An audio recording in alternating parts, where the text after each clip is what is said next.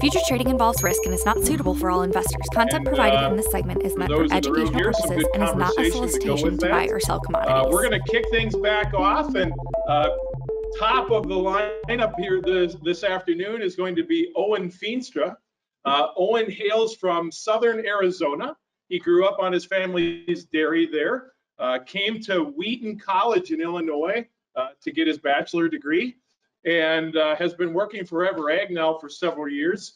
Little known fact, Owen is a fantastic fly fisherman, and so if you want to know some good streams around the Midwest, talk to Owen. He's probably fished it.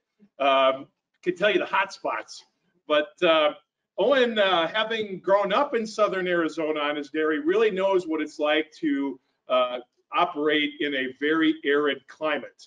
And so Owen has headed up our efforts with the Pasture, Range, and Forage product that we have put forward through our insurance agency. So to share, the 30,000-foot view of this product and how it works and how it can work for you, we have Owen Feenstra.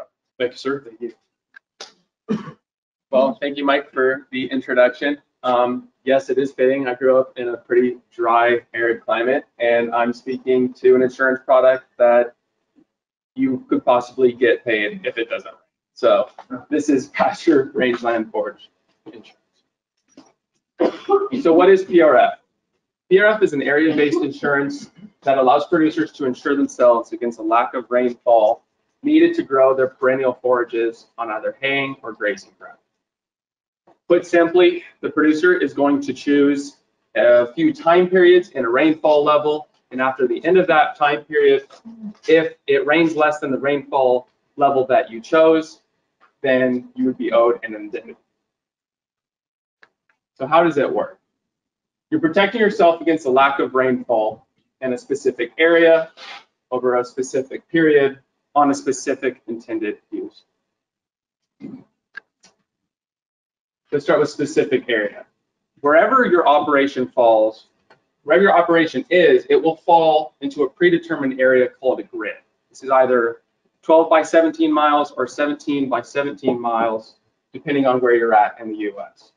I took a little screenshot, an aerial view of some of what these grids look like. Even here today in Platteville. So just for example, if you farm right outside of Platteville, you would fall into the grid 27159. That is the grid of where you would be insured at. That's where the rainfall would be measured. So as a producer, you have the ability to choose from 11 time periods, which are called index intervals. They are comprised of 2 months apiece, and you can choose a minimum of 2 and a maximum of 6. January, February, March, April, so on and so forth, out to December. But the only thing that you can't do is you can't insure 2 time intervals that share a month. Say that you were owed an indemnity in January, February, and March. You'd be double dipping on February. I don't think the insurance company would be too happy about it. And on a specific intended use. So the intended uses that you can insure are haying ground, irrigated or non-irrigated, and your grazing ground. When I was talking to some producers out west, they said, why the heck would I be signing up for rain insurance when all my alfalfa is irrigated? RMA's answer to that is if it doesn't rain, you're spending more money on water per acre foot to grow that forage. Grazing, obviously, those producers' livelihoods are made off of cattle out in the field eating on pasture, and ample rain is needed for that pasture growth. So how do we determine coverage? The amount of coverage and its cost is determined by the producer's decisions on 4 things: coverage level, productivity factor, index interval, or the time period, and the number of acres and allocation of your acreage across those time intervals. Let's start with coverage level. So the producer is able to choose this variable from 70 to 90% of average rainfall in 5% increments. And as you can see, depending on what coverage level you choose, there's a subsidy level associated with it. 51 to 59% is quite a heavily subsidized. Productivity factor. You can ensure your value of your ground is low as 60% up to 150%. This will ultimately affect the premium and the amount you're paid in the case of an indemnity. What I kind of want to just focus on one interval to kind of look at some real data and see how this works in real life. I apologize, I forgot there should be a column of years over here, but this is 2001 to 2020 with the projection for 2021. It's an index interval, pretty much saying that, for example, in 2005, the index rating at the end of the interval was 52.9. Going back to our coverage levels, we can choose 70% to 90% of average rainfall. If we chose the 90% coverage level, then in 2005, at the end of April and May, it rained 52.9% of average. They're going to calculate a percentage change between your coverage level and the actual ending reading of rainfall and calculate that back into an indemnity per acre. 2005, it was $221 per acre. Last year, it rained 87.8% of average rainfall. If you had a 90% coverage, which is what I set this to, and these readings are based off of, you were owed $13 per acre. Allocation of coverage.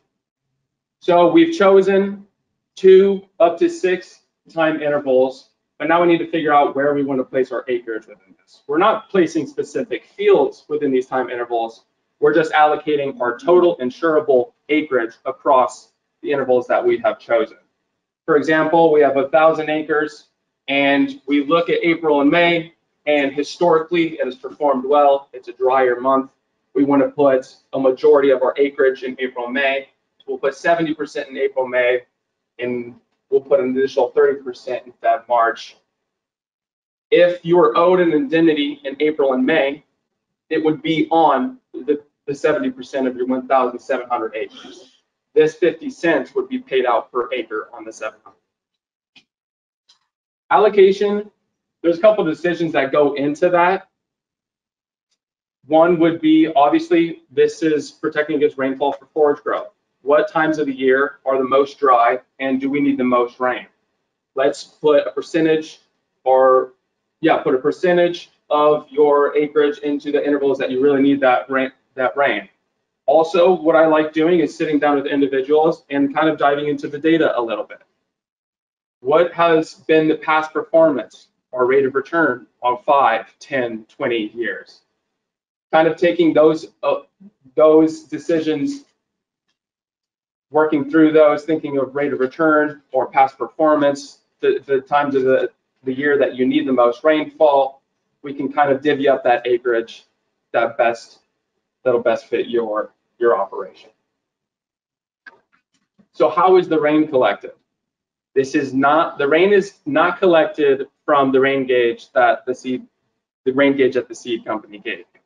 This is from the NOAA, National Oceanic and Atmospheric Association, has thousands upon thousands upon thousands of these rain gauges all over the lower 48 in these grids. Where your farm is located, from the center of that grid, they're going to choose the 4 nearest rain gauge stations to collect that data. Within your grid, within your index interval that you have chosen, there are 73 years of data. I got to double check that number. I think it's around 70. There's around 73 years of data, and that's how they're pulling that average. With 100 being average, 90% coverage level, if it comes in at 50%, then in that scenario you'd be owed an indemnity. Why would I use PRF?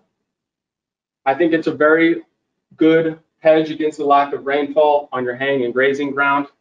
Coming from Arizona, a lot of ranchers and producers use it out there, and I knew it was something that I even wanted to take back to my home operation that we use, and it's worked out pretty splendidly. It's subsidized 51 to 59%, it is that optionality that we can choose whatever intervals we want where we need the rain the most. It's cash friendly, and that the billing of the premium does not occur until 10 months after the coverage has been put on. And it's an annual product. It's one decision to make one time a year. For the sake of time, I could get more surgical with this. Like Mike said, it's a bit of a 30,000 foot view. I'm more than happy to have a discussion with you to look at what a quote would look like for your specific area. It varies case by case by intended use. Premiums will be different. Obviously, acreage will be different. So all those things are kind of, I can sit down and go through a quote with you because it is going to be different case by case. But I do thank you for your time. Like I said, if you have any questions, I'm available to take those now. Now, one thing to know about PRF is that while, in fact, it is largely a product that we've aimed at drier climates around the country, keep in mind it's equally applicable in places like Wisconsin, Illinois, Iowa, or Minnesota. No, I think that's a good point. That rainfall data, even though it may rain less out west, that data is normalized wherever you're at. So any deviations from normal average in your area, you would possibly be in a position to be indemnified.